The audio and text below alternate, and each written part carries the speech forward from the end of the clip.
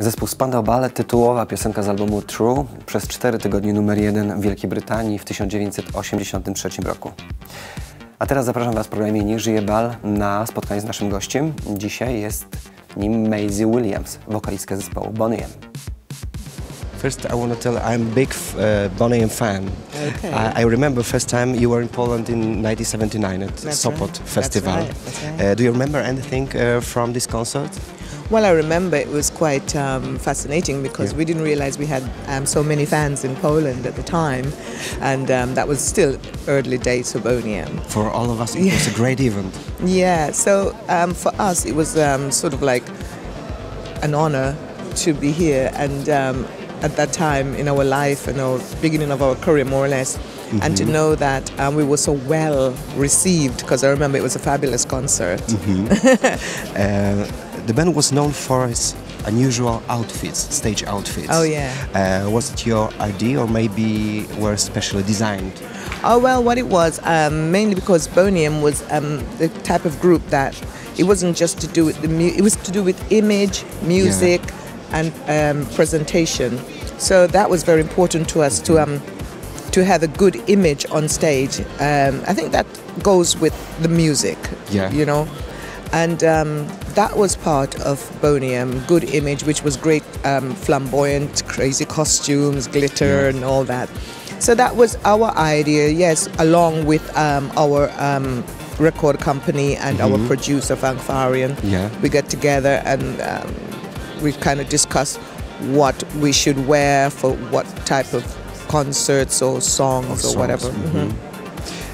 What's the difference between today's audience and audience from 70s, 80s? Is today more spontaneous? Do you know the strangest thing? Audience has not changed. Yeah. No, I think everyone going back from the 70s up to now respond to music the same way as they've always done, even going back further than that, to be honest. So I think audience has not changed. I think people respond to music the same today as they did then. As long as it's what they want to hear. And do you know that Rasputin was forbidden in the Polish TV? No, I didn't. No. I know it was forbidden in Russia when we went to Russia in the 70s. I mean, everyone was playing. They were playing it and singing to it in all the cafeterias and all that. But we were not allowed to perform it on stage. And we couldn't understand why, because if they were singing it and they loved it, and that was the reason why we were invited to Russia. But I guess that's their way of doing things. Which BONEY album is your favorite? Favorite? Oh wow. Mine is Ocean of Fantasy. Ocean of Fantasy? Yes. Do you know what? I think that is also one of my favorite, Ocean of Fantasy. I like A Lot, I like Gotta Go Home, I like Hooray It's a Holiday, and Bahama Mama. Yes, there's some lovely tracks on that album actually. I think that's when BONEY started maturing into much more sophisticated type songs. The production was a lot more sophisticated, and the lyrics was more sophisticated as well.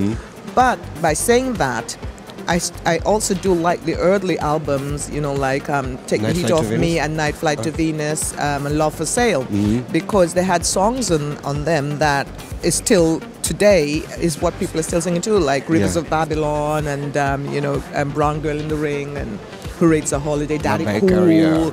So I think it's very difficult for me to say I just like that particular one. I do like Ocean of Fantasy, but I do like the first ones as well.